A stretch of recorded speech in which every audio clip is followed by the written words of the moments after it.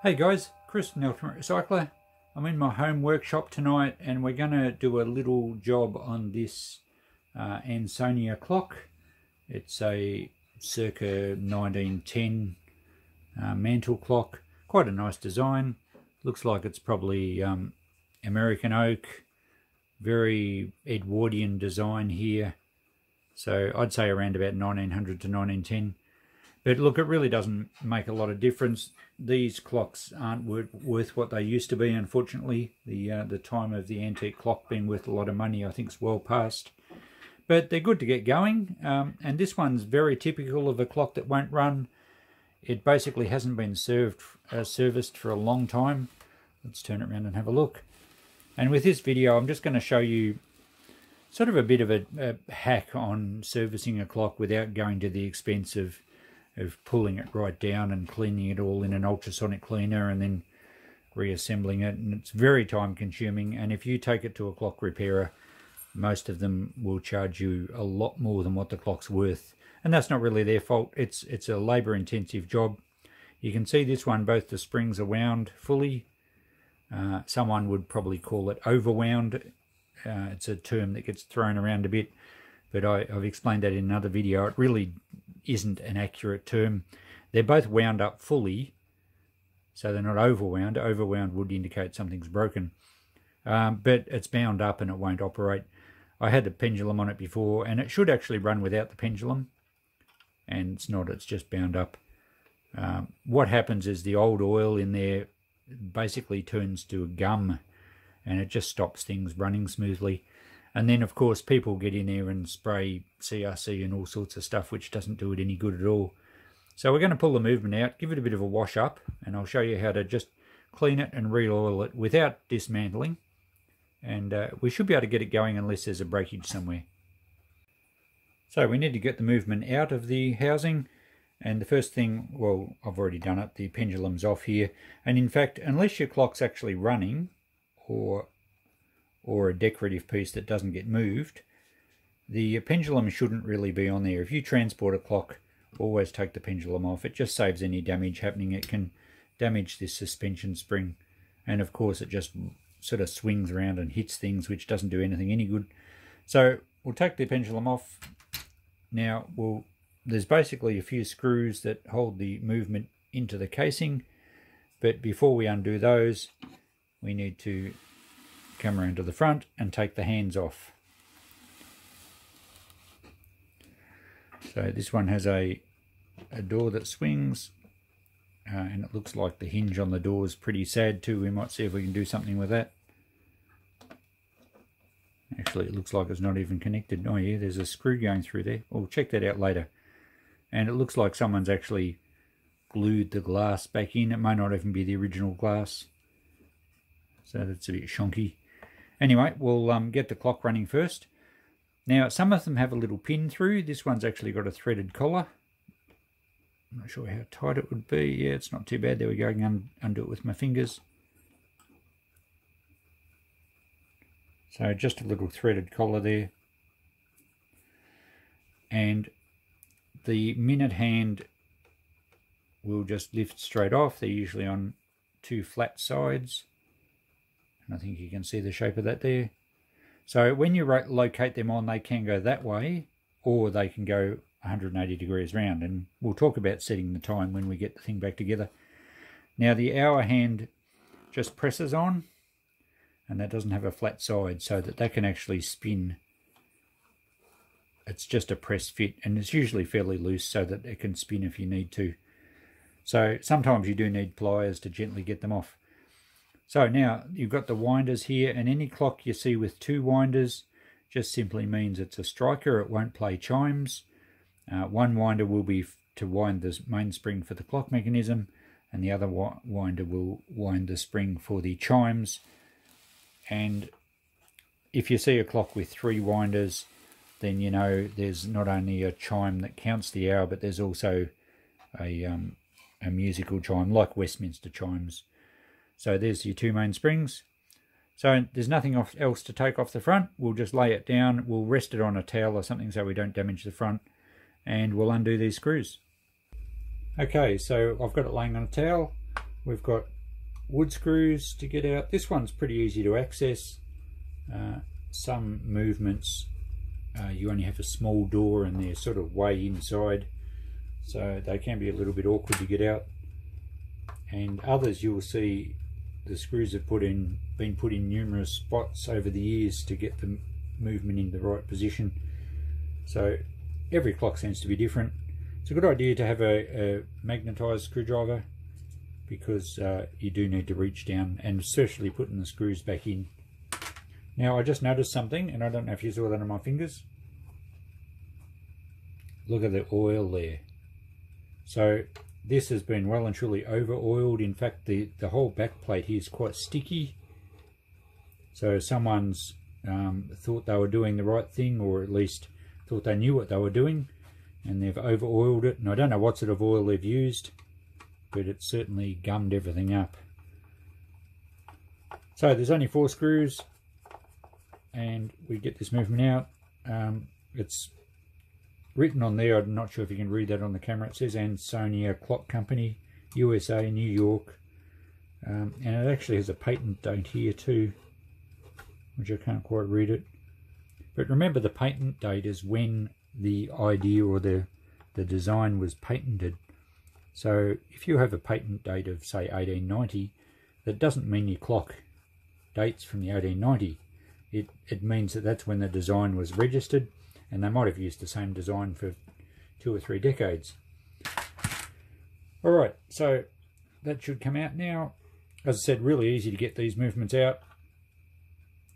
I'll grab all these screws before they fall off. But this movement is quite sticky with old oil. And it certainly needs a good wash up first. So the case is pretty good, other than that front door. The rest of the case looks fine, so there's no issues there. We can put that aside until we get the movement working properly. So now back to this movement. I've just been having a good look at it. Everything looks in reasonably good order. I can't see any excessive wear to the holes, although it's sometimes a bit hard to see unless you actually dismantle them.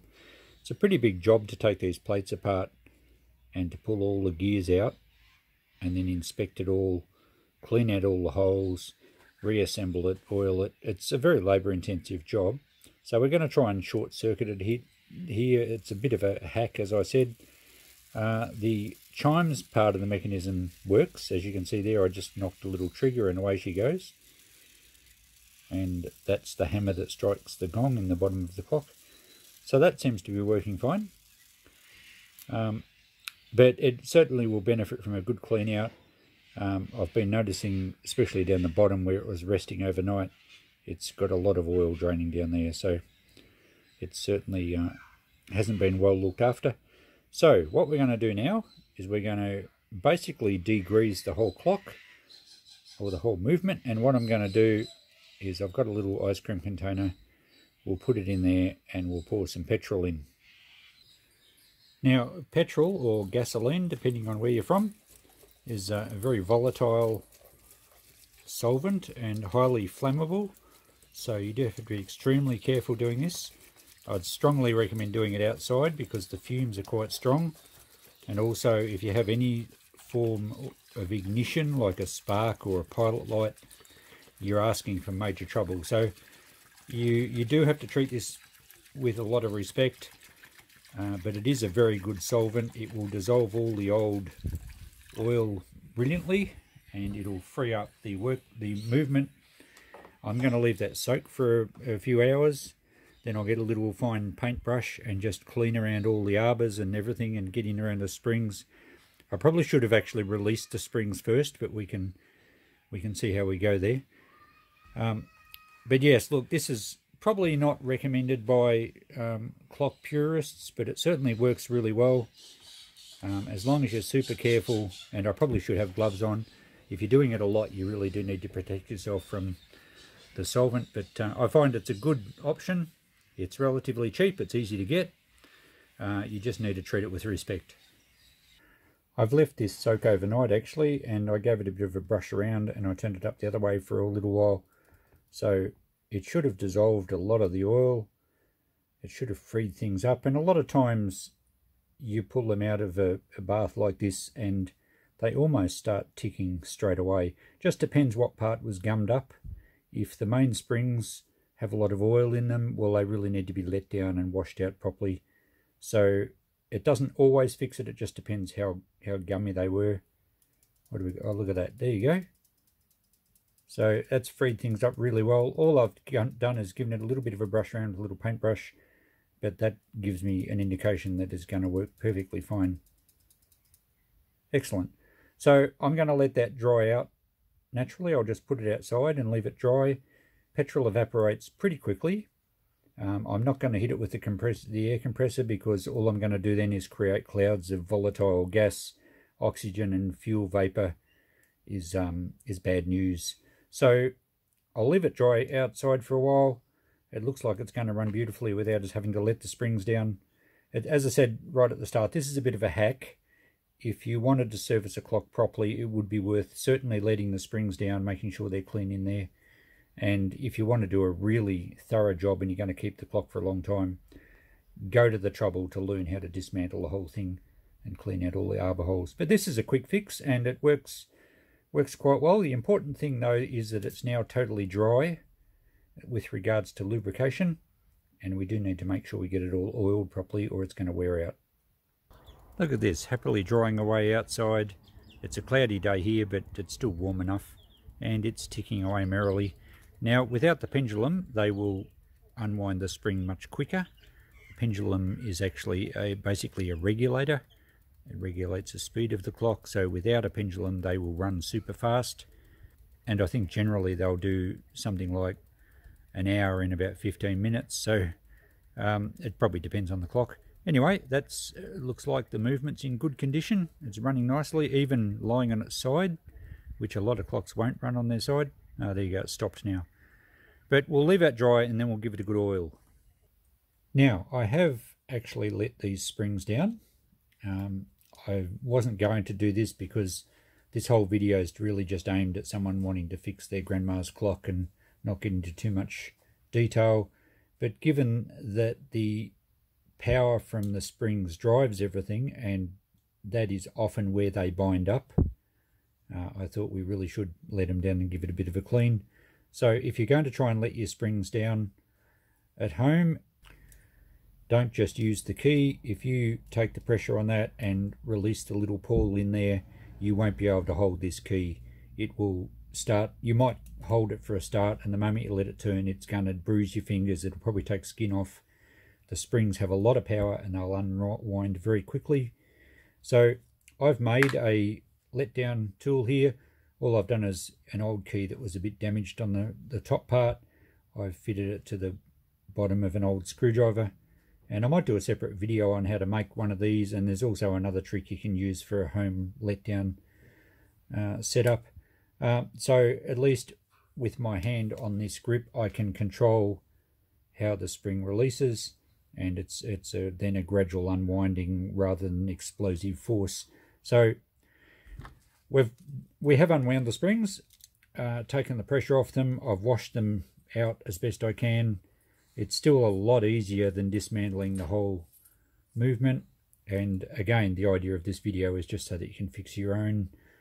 If you want to go into fixing clocks for other people, you certainly need to learn how to use it, do it properly. Now, we need to oil the springs, and there are a multitude of different ideas on this. And if you look on clock forums, I think I saw someone write that for every expert, his opinion has an equal and opposite opinion from another expert. So some people proclaim using a silicon-based grease.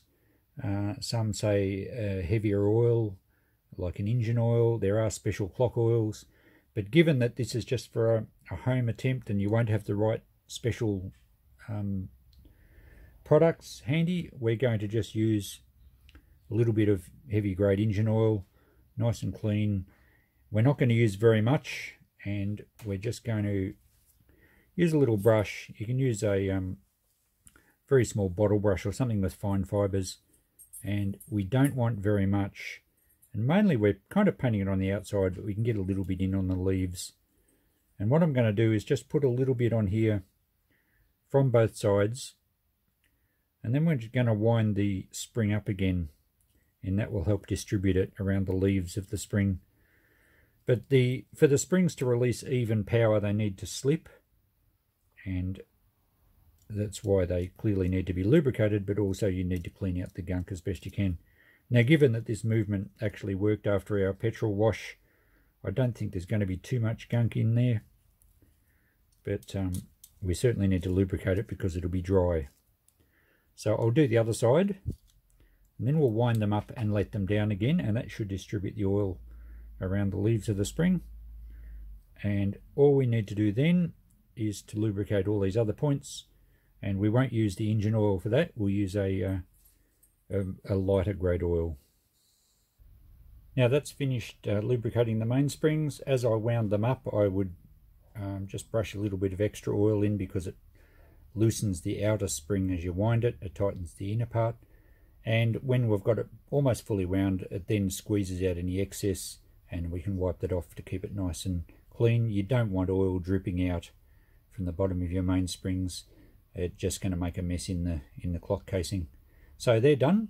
Now we just need to lube all these other points, and what we do there is all these little bushes or points where the ends of the cogs run through and pivot. I had a good look at this now that it was clean, and they do have a little bit of wear in them, and I've used a toothpick. I haven't got one right with me at the moment, but I've just used the point of a sharp toothpick just to clean out any obvious gunk, but the petrol really did a great job on cleaning all those up. So now they're dry and we need to lubricate all them, and I'm using just a tiny little oiler. It's like a hollow needle, very fine. You can actually see a drop of oil that's just tracked along it there, and I could just put one drop of oil on my thumbnail there, and that's maximum you would need on these bushes.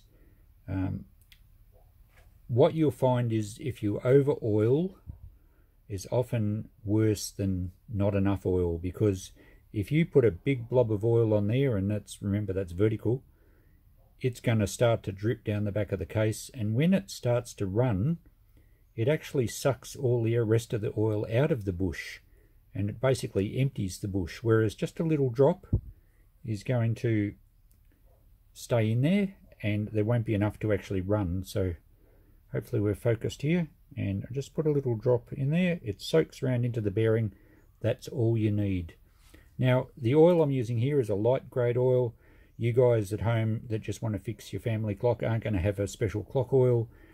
I like to use a sewing machine oil, a good quality machine oil. It's light, and it will do the job fine for your home clock. So I just need to go around and put one little dot on all these little pivots, and then we're just about ready to assemble it. Okay, two more things to mention before we put it back in the cabinet. These little needle oilers you can pick up on eBay really cheap. I think you get a pack of 4 or something. I don't know, I don't remember, but they are cheap. They're almost disposable, but they work really well.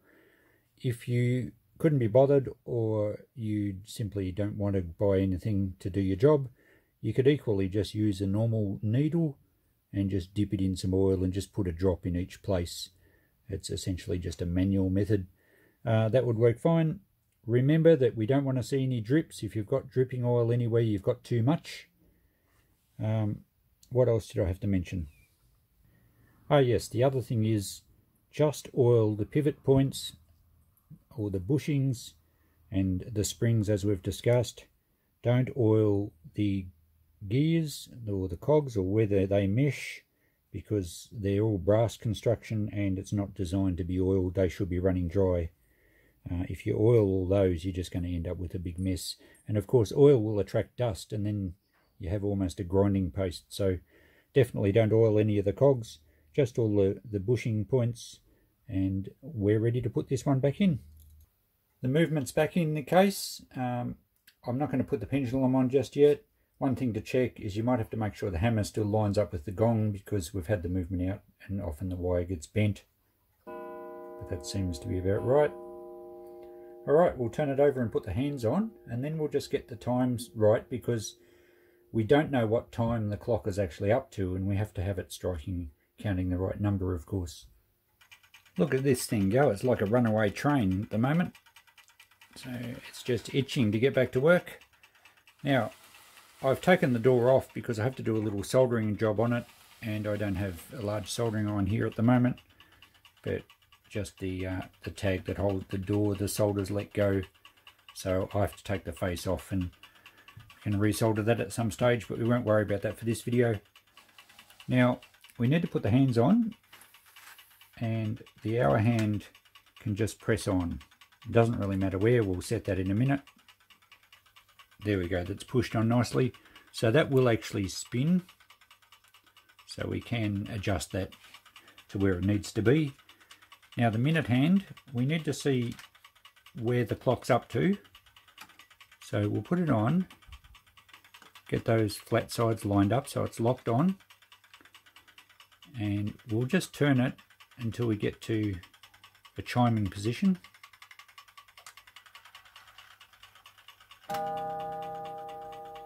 So just one chime. So that's either 1/2 something or it's 1 o'clock. So let's go to the bottom.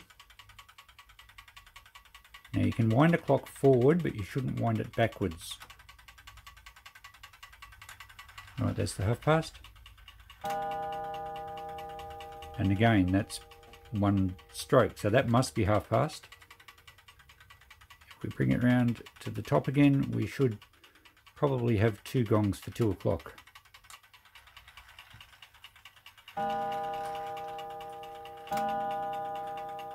Okay, so we can now widen the hour hand back around to 2 o'clock.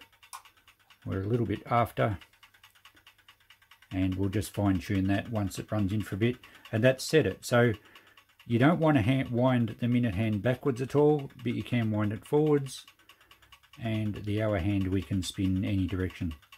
So there we go. We just need to put the pendulum back on and regulate the speed, because at the moment it's just flying. Oh, and I had to put the collar back on, so I've done that, and she's certainly ticking quite loudly in here. And there's no sign of it stopping. All that de-gunking and fresh oil, if I do stop it, it starts very easily. Right, so let's hang the pendulum. And it just simply, on these clocks, it just simply hangs on a hook. And the adjuster for this pendulum's down the bottom, and you'll see it actually says, oh, shush for a minute.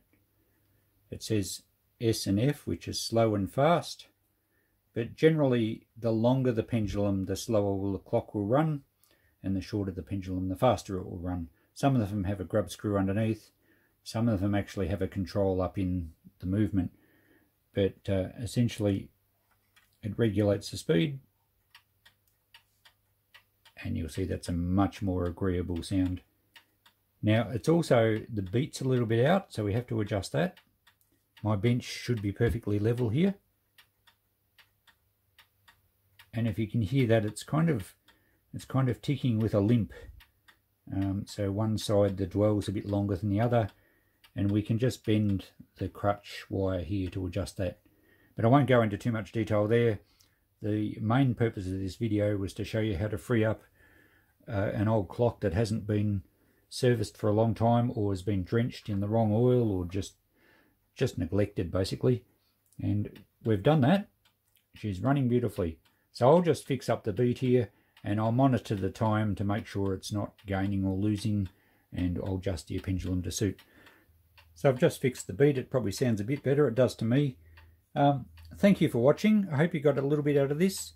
I'm by no means a clock expert. There's plenty of YouTube channels and specialist forums for clock repairs, and there's a lot to learn about them. I just know the basics, and I can usually get things going.